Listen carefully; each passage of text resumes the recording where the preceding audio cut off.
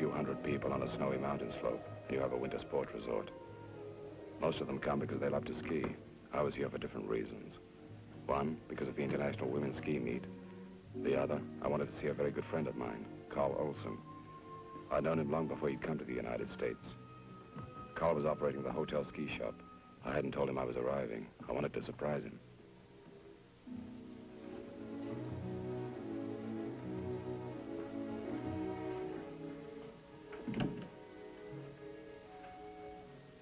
Mike. Carl.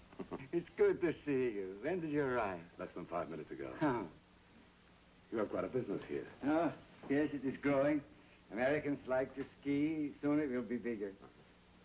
How are Greta and Lars? Greta is fine, Mike. Married, already 2 boys. Lars is dead, Mike. Dead? When? 8 months ago, at Strin. Lars missed a turn. He went into a ravine, 2,000 feet. The sun was setting. People said it must have blinded him. I'm very sorry, Carl. Oh, I know, Mike. It was then I made up my mind to come to America. With Lars gone and Greta married, there was nothing to hold me. In this country, I'm happy. But still, I miss Lars so much. We'll see each other later. I'll need a couple of sweaters. I'll send sweaters up right away. No hurry, take your time. Lars had been one of the finest skiers in Norway. It was hard to believe that he was dead, and it was more difficult to believe he'd been killed in a ski accident. But I realized these things sometimes happen.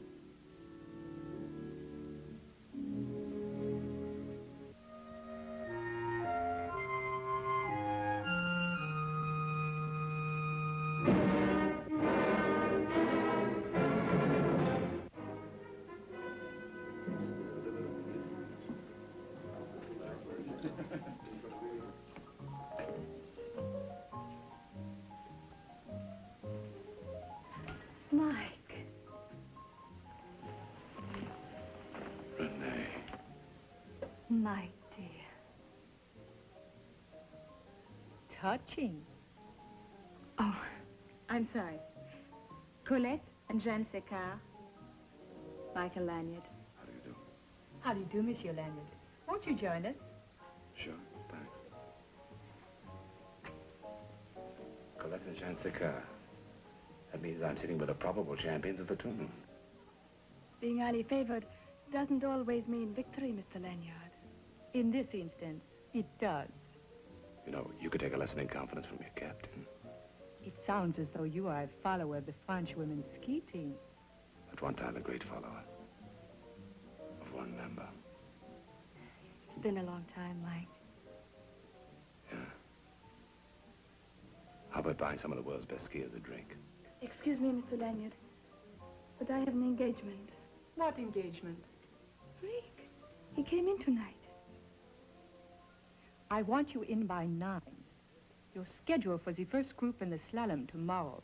That is only 1 hour, and Rick has come so far. 9 o'clock.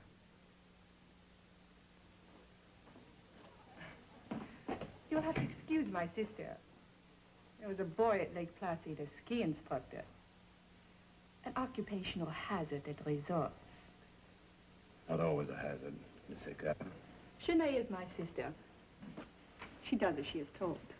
Bonsoir, monsieur. And Renee, we might need you tomorrow. You'd better get to bed, too. The face of an angel. The personality of a frustrated general. Colette's no angel. I want to forget about her for tonight. I want to forget about everyone but us. Hmm? Okay. Renee spent the evening talking about her fiancé, Robert Deschamps. 3 o'clock. We didn't obey teacher. Oh, maybe it's not as funny as it sounds. You know, Colette can be most difficult. Renee, why isn't your name listed on the French team? Oh, no talent, perhaps. Well, you're one of the best skiers in Europe. Well, there's no point in discussing it, Michael. As Colette says, I'm lucky to even be an alternate.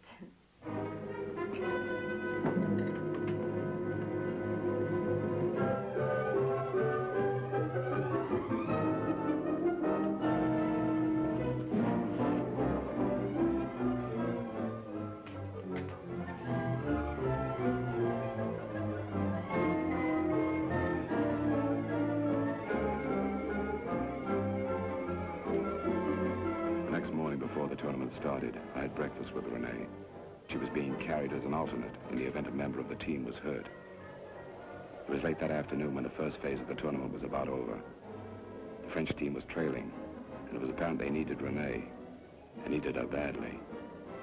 Renee was recognized as one of the world's finest women skiers.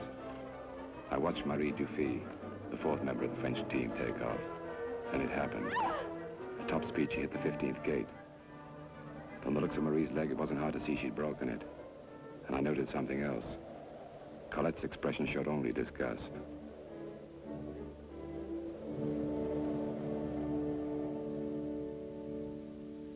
Bringing an injured skier down a mountain slope takes time. It was late when I returned to the lodge. Renee and Jeanne had gone to the hospital with Marie. Colette was conspicuous by her absence. All she bothered to do was list Renee's name as a starter with the tournament officials. I was tired and ready for a hot shower and bed. But someone with a scent of heavy perfume and imported cigarettes was waiting for me.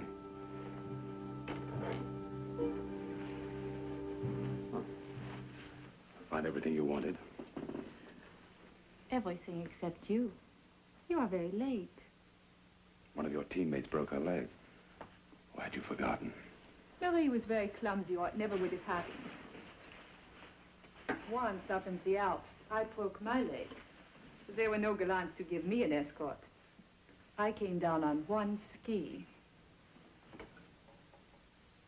You know something, baby? I believe you. You're the independent type. Perhaps I'm not as independent as you think, Michael. You may be the one man who can keep me alive. Why me? Your sister's boyfriend finally decided to assert himself? I am certain my life is in danger. What makes you so sure someone's trying to kill you?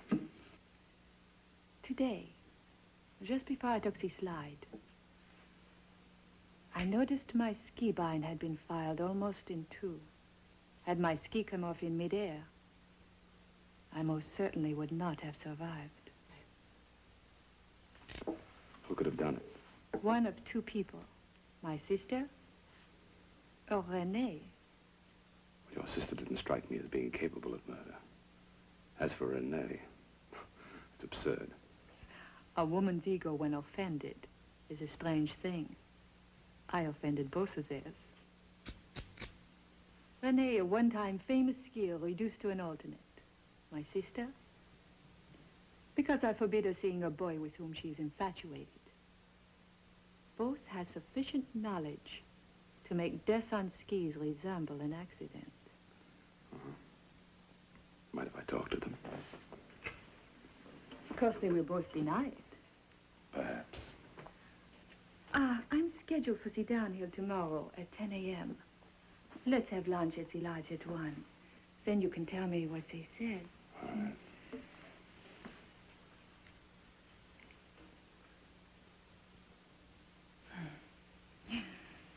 That was not meant as gratitude.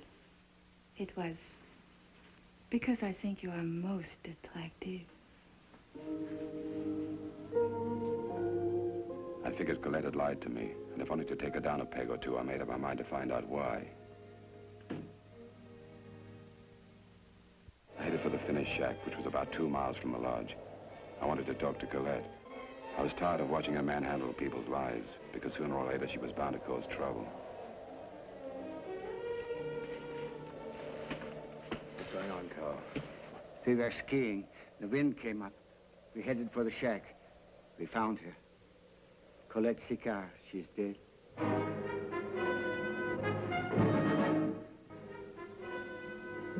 It was a nice, efficient job of murder. There was a hole in Colette's temple made by the sharp end of a ski pole. Renee had told me she'd only kicked Colette. I had to talk to her again.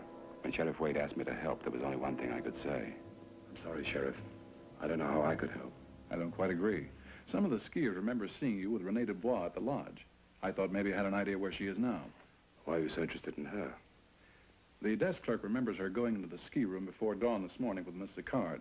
And it isn't any secret there's no love lost between them. That's no proof of murder. We'll get proof when we find her. Jim, I think Mike is right. I've seen Miss Dubois around the lodge. She doesn't seem the type to do a thing like this. It's funny, but a murderer just never seems the type. Stay close, Carl. I may need you. Yeah. Carl, who was with you when you found the body? No one. I left the others on the slope. I cut across the east end. I arrived first. What then? Then I entered the shack. At first, I thought she was asleep. Then I saw the blood. When the first skier arrived, I sent him for the sheriff.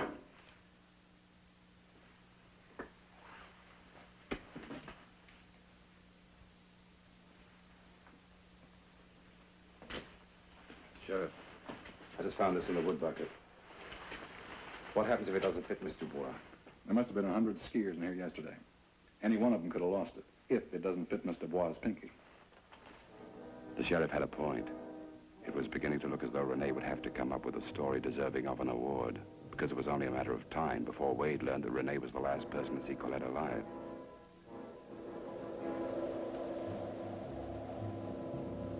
Getting Renee out of the lodge was no trick. When a skier wraps up in a few sweaters, a mackinaw, plus stocking cap and snow goggles, it's tough to identify them as human, much less male or female. There was a cabin not far from the hotel that belonged to a friend of mine. It was vacant, so I decided to keep Renee there until this whole thing was straightened out. Until I found out whether she had told me the truth. I hoped she had. But Colette could have been right when she said, a woman whose ego is offended could become dangerous. I didn't want to guess. I had to know. What about Colette? Two goals always dominated Colette's life. To have no equal as a skier, and to make sure that every man she met fell in love with her. I was determined not to lose the second man who could make me happy. So, there were scenes, many scenes. And the engagement? Colette lost. Robert and I are still engaged. We were planning to be married as soon as I returned to France. Evidently, Colette wanted to prevent your return.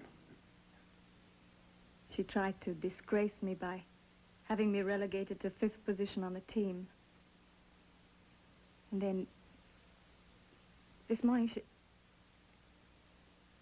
Oh, Mike. Renee, are you sure that in your anger you didn't take that ski pole? I didn't. I swear I didn't, Mike. And someone saw you and Colette out there alone. No one knew. Yes, the desk clerk knew. He saw you leave. But it's unlikely that he'd be interested. Think, who else? I don't know. I don't know. You've got to think. If you didn't murder Colette, someone knew where you were. Think, who else saw you leave? I don't know. When you left, did you turn the light out or leave it on? I don't know. I don't know. Think.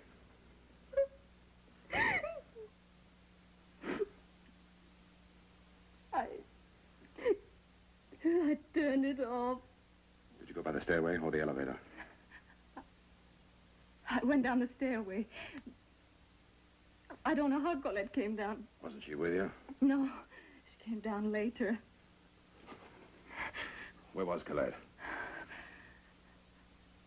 As we were passing Jeanne's room, Colette saw there was a light on, so she went in to have a talk with her. Oh, so that's it. But Mike, Jeanne was Colette's sister. I don't think they worked at it very hard.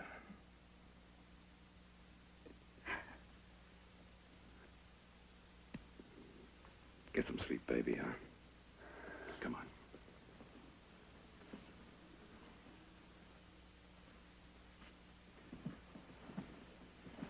I want to get back to the lodge first thing in the morning.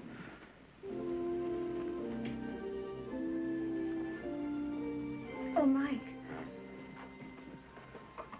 There was someone else. As Colette and I were leaving the rear entrance from the ski room, I saw someone walking toward us. A man. Did you recognize him? Well, I think I would if I saw him again. I started immediately for the lodge. I thought about the glove I'd found. Whoever had lost it could have a frostbitten hand. I wanted to see Jeanne.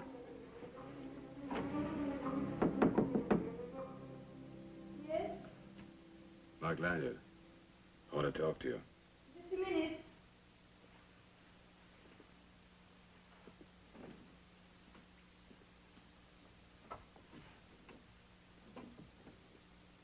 what you want to talk to me about? Your sister? There's already been a lot of talk. Seems people don't think I'm showing the proper amount of sorrow for my sister. But that isn't why you came. Not exactly. I'm more interested in why you killed her. What happened to your hand? Just a little frostbite. What are you getting at? You knew where Colette and Renee were going yesterday morning. I have a hunch that mitten found in the shack will fit your hand nicely. You've seen Renee? I've seen her. What about your sister? I had driven Rick down to catch a train. It was late. I had just returned when Colette came to my room. There was a scene. She slapped me. After she left, I decided to follow her. Have it out. Make her give consent to us to get married. And you still say you didn't kill her? I went to the finish shack and stayed out of sight until Renee left. Colette was all bruised and furious. She ordered me back to the hotel. As always, I obeyed. How much did you know about your sister's personal life? As much as anyone. Why? Well, the only other logical suspect who could have known Colette's whereabouts that early in the morning was a man Rennie saw as they were leaving. We'd have to find which man here had a motive. We? Why should I help Renee? The only way I can keep her from going to jail is to bring the police up to date on you. You were the last person to see her sister alive. Unless we find that man. Give me a few minutes to finish dressing. Then I will go to the police with you. All I know is I did not kill her, nor did Renee. I'll wait for you.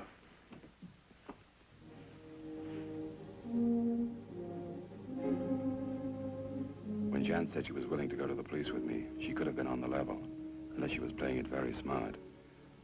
First, I wanted Wade to hear Jan's story, and I wanted to find the man that Renee had seen as she left the lodge. I figured he might be the key. And then, just to disprove that point, everything went black.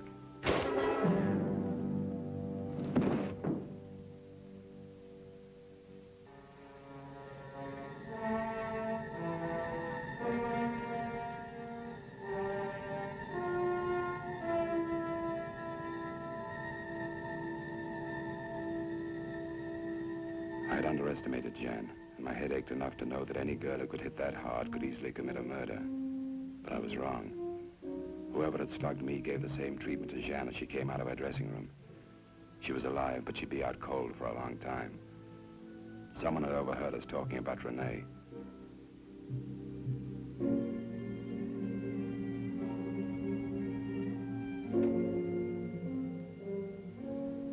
I called the desk clerk and told him to send a doctor down to the locker waiting room. I didn't have to be a genius to figure my ski tracks in the fresh snow would act as a road map to the cabin.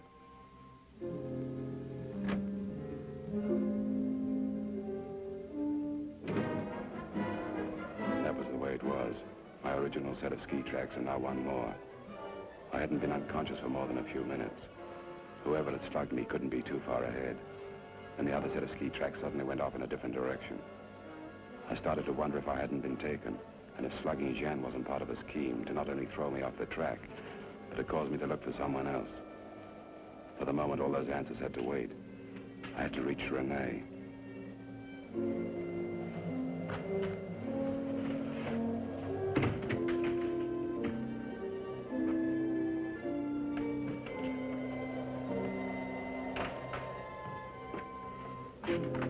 Renee. Renee. Yeah. Has anyone been here since I left this morning? No. Have you found out anything new? Yeah, I saw Jeanne today. I told her I thought she killed Colette. She denied it and offered to go with me to the sheriff, get you cleared. Then I'm free. Not exactly. She's lying. I think she did kill her sister. I think someone helped her. Whoever hit me left her there to throw me off the track. Can't be true. She's right, Mike. Jeanne had nothing to do with it. Carl. I'm sorry about before, Mike. I'm sorry for what I'm about to do now, but one thing leads to another. That's not a very good excuse for more murders. I don't want to harm you or the girl, but I... Oh, no, you don't want to harm us. You just want to kill us, is that it? Okay, Carl, go ahead, pull the trigger. Go on, pull it!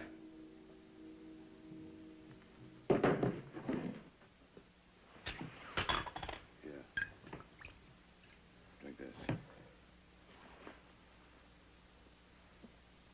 Why did you kill her, Carl? A year ago, in Norway, Lars was teaching skiing. Colette Sikar was there. It didn't take her long to win him or to destroy him. But his death was an accident. Mike, Lars knew every flake of snow on the slopes at Stryn. And she left him for another man.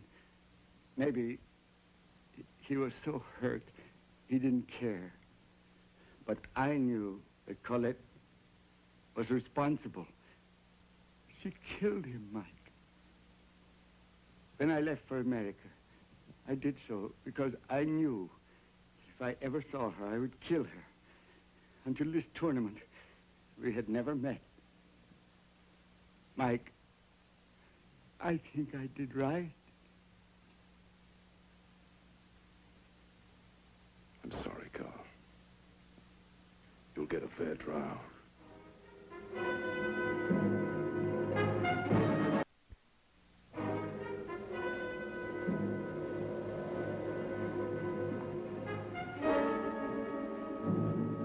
I'll call you later. Hello, Wade. Hello, Mike. We booked Carl. Yeah, I know. It's only a supposition, but we believe at the time he committed the crime, he was insane. I don't think he'll ever be well again. When is the sanity hearing? Next Wednesday. I'll be in New York. I'll call you. If he needs anything, let me know. Okay. Thanks. Bye. Mike, I just heard you were leaving. Aren't you going to stay to watch the downhill meet today? Can't. Got to get a plane for New York. New York, Mexico, Cairo. No routes. You decided that a year ago. I know. But I'll miss you. You're going back to France. You'll have a husband to think of, remember?